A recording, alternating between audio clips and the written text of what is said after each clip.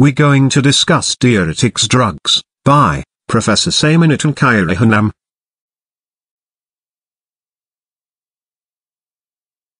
This slide discusses diuretics. A diuretic is any substance that promotes diuresis, the increased production of urine. This flashcard explains through serial number, drug classification, and drug's name under the classification and mechanism. Number 1. Name of the classification, thiazide diuretics. Drugs name under this classification, benzothiazines, 1. Hydrochlorothiazide, 2. Benzthiazide, 3. Hydroflumethiazide, 4. Bendroflumethiazide, thiazide-like, 1. Clothalidone, 2. Metolazone, 3. Xipamide, 4. Indapamide, 5. Clopamide. Mechanism of thiazide diuretics. Medium efficacy diuretics, block the reabsorption of sodium, chloride, and water distal convoluted tubule, resulting in the retention of water in the tubule and increasing the level of urine.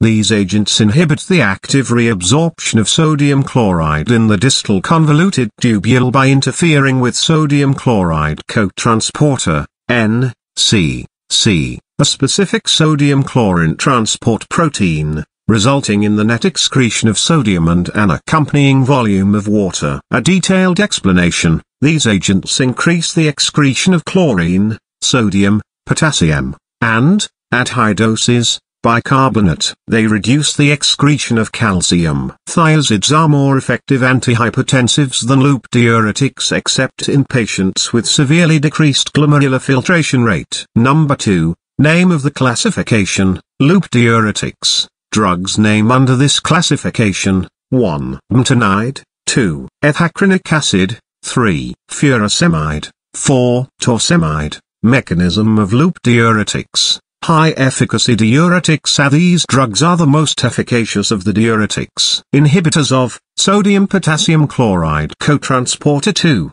NK-C-C2, in the ascending limb of Henle's loop. Number 3. Name of the classification. Carbonic anhydrase inhibitors. Drug name under this classification. Acetazolamide. Mechanism of carbonic anhydrase inhibitors, acetazolamide. Weak or adjunctive diuretics. It is a carbonic anhydrase inhibitor that inhibits the reabsorption of bicarbonate in the proximal convoluted tubule. Number 4. Name of the classification, potassium-sparing diuretics. Drugs name under this classification, aldosterone antagonist, 1. Spironolactone 2. Iplerenone, inhibitors of renal epithelial sodium channel, 1. Triamterene 2. Amiloride. Mechanism of potassium-sparing diuretics. Weak or adjunctive diuretics act on the late distal tubule and collecting ducts to block the reabsorption of sodium and reduce the secretion of potassium. A detailed explanation: reduce sodium reabsorption and reduce potassium secretion in the distal part of the nephron, collecting tubule. Spironolactone, an aldosterone antagonist, inhibits the aldosterone-mediated reabsorption of sodium and secretion of potassium. Amiloride and triamterene block sodium channels. These agents can prevent the loss of potassium that occurs with thiazide, or loop diuretics. Number 5.